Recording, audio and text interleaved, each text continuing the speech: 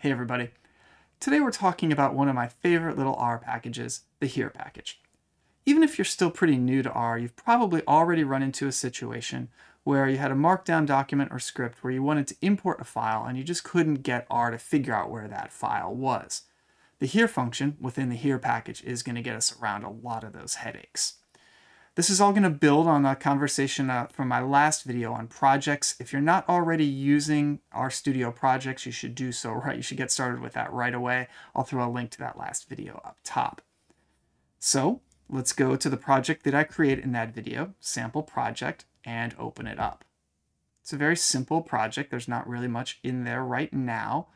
Right now, all that exists in it is a data folder that has the scooby.xlsx dataset in it. Let me start up a script. What I'm really going to want to do here is to get that scooby.slsx file to import in a way that will be reproducible from one machine to the next. So let's load up the here package. If you haven't already installed that, you'll need to do so with install.packages parenthesis quote here before this command will work. Notice the output there. It immediately tells me that my file paths are going to start at users Eloise desktop sample project.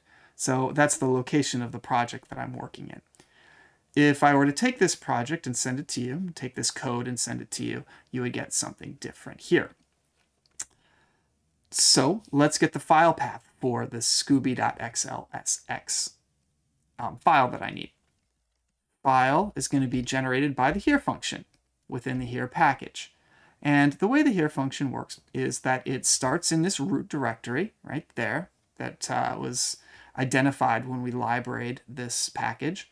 And then we work from there up. So in this case, within that sample project root directory, we have the data folder. So quote data is the next one. After that, we just have the file itself, scooby.xlsx. And so that's going to be the last piece of, or the last argument in my here call. So scooby.xlsx.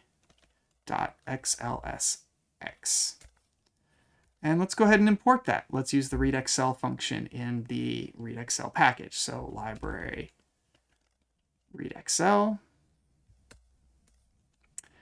And let's call this file scoobs readxl. And we can just do file. The path is made for us. And we should be able to see it here. There it is.